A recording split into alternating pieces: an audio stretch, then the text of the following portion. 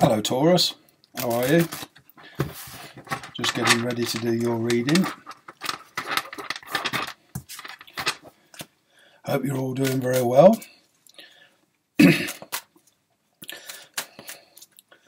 Few shuffles. See what messages Spirit has for the sign of Taurus for this week. Couple more shuffles, Taurus, and here we go. Here we go. Nine of Swords. You're struggling with something, Taurus, at the moment. You're in your head about something. A few sleepless nights. You feel kind of tied to something mentally. You see how the wrists are tied together? This is the Morgan Greer deck. In the Rider-Waite deck, it's a woman with her head in her hands in bed, but this to me is you feel tied into something and you would like to break free. Mental stress. You're trying to break these mental bonds. Let's see where this goes. This, I feel, is in the past, and with it being a 9, it is subsiding. The Page of Cups. The person you're dealing with is going to communicate with you. This could be you to them. This is a general reading, and it can work vice versa. The energies can go either to you or from you.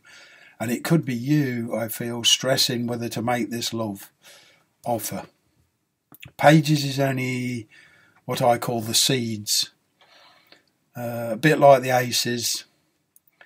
It's a small offer. It's not a full-blown expression of feeling, but it's a little, could be in the form of a little gift or a comment, a compliment. And it could be you or them, whoever it is, they're stressing. See, look at the worried look on the face. And they're not sure of the reaction. Not sure of the reaction. There's been no contact here for a while. Not of any significance. And I feel also that you're stressing because you're hoping and wanting, excuse me, my nose always itches when I read. You're kind of waiting for this offer. You sort of feel you know it's coming, yeah. Yeah, it's been stressing you out, you see. You've been waiting. You see how the ivy's grown? Signifying waiting. You're waiting for this cup to be offered. There is love here, but it's not fulfillment. And of course, it's causing you some heartache.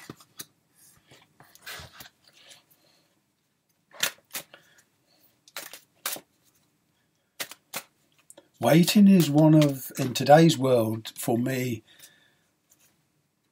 I feel that waiting is one of the hardest things to do in today's society, because we live in a world where we want everything instantly. Even bosses at work, they want everything done yesterday. Where's my report? Why haven't you done this? Etc. etc. This society we live in, and we all feel that we want everything just like that. We ask for it and it's there. Life doesn't work like that. It's there to teach us a lesson. This is karma at work, teaching patience. And I'm not judging you, Taurus. I'm just reading the cards, but this is all about a life lesson, and not anything worth waiting for. Anything worth having, you have to wait until you're ready emotionally, or until the universe deems us fit to receive this.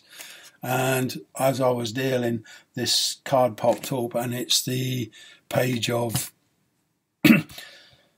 Wands, or the Page of Rods. And This is good news coming in. It's a message. And this page here, I feel it's a message, and it's going to bring you a lot of relief when it comes. It's good news. It will send you down a new path. It's a good reading. Your patience will pay off. Yeah. Yeah, it'll heal things. Page of Pentacles. You see how she's holding him, his bandaged head. This is you. This is them coming in, or vice versa. And there will be healing taking place. In the past, you've broken away from each other, and you're waiting for them to come back, or they're waiting for you to come back.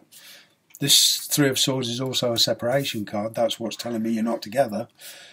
And this is working out. This will work out. The universe is saying enough. It's time we got these two together again. Whoa. Excuse me, one card dropped.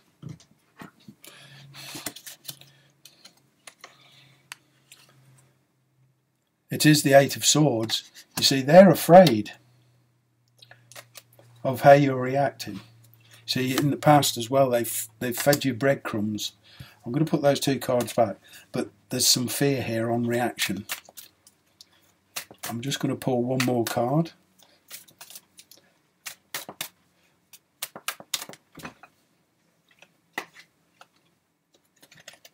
Yep. Four of Swords. Yep.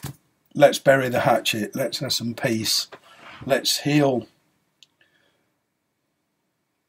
this situation. And the bottom of the deck is the Star card. This is all about hope, recovery, renewal, healing.